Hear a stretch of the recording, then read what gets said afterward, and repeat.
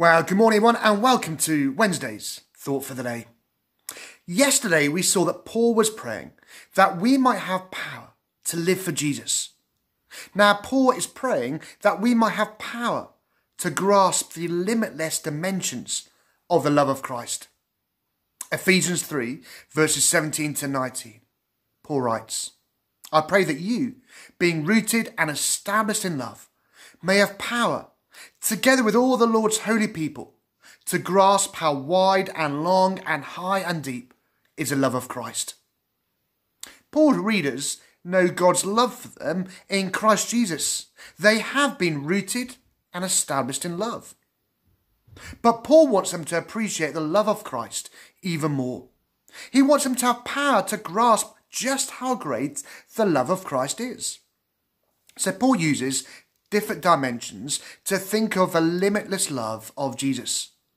So Jesus' love is so wide that it includes people from every corner of the globe. Jesus' love is so long that it stretches from eternity to eternity.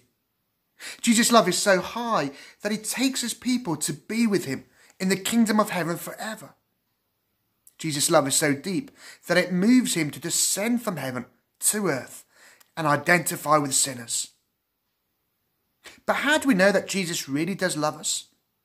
Well, Jesus' love has been shown in action, in history.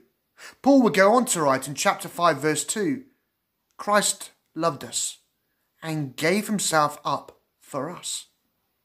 So at the cross, as Jesus died, he gave up his life in order to bring us forgiveness for all our wrongdoing.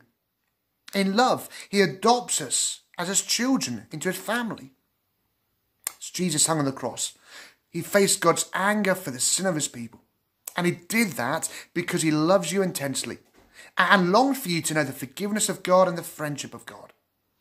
So Paul prays here that we might have power, together with all the Lord's people, to grasp the limitless love of Jesus. So perhaps you know someone who's really struggling at this time. Maybe they're going through a dark time. Pray that they will really come to know the depths of God's love for them when doubts come.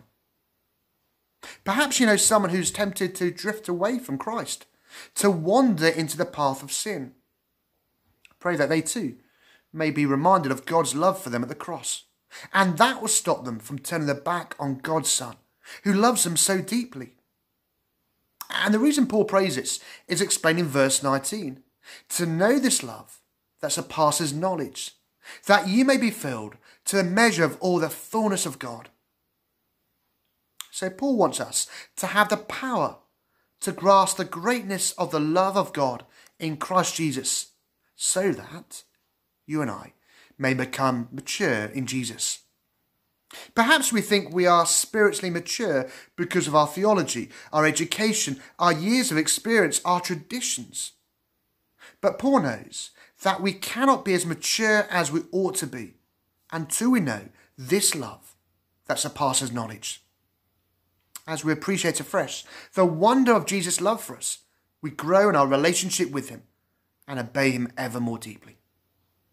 Let's pray now. Heavenly Father, we thank you for your amazing love for each of us, and help us to appreciate that even more today. Help us to know the limitless love of Jesus Christ. In Jesus' name, amen. Have a good Wednesday. See you tomorrow.